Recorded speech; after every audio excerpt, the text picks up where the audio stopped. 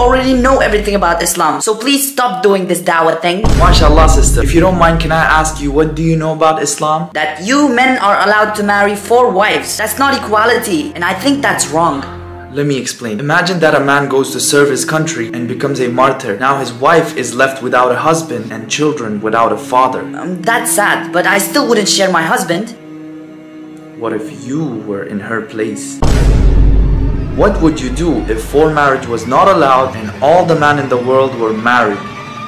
Now, I'm not saying every man in the world should marry 4 wives. What I'm saying is, Allah does not make mistakes, and His commandments and laws are just, equal and beneficial in both worlds. But we do not have the knowledge or wisdom to understand them all completely.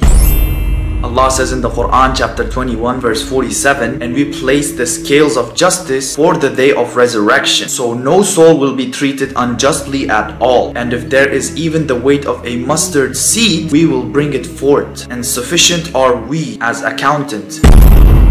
And in Hadith Sahih Muslim 2582, it is said, the rights of justice will surely be restored to their people on the day of resurrection. Even the hornless sheep will lay claim to the horned sheep.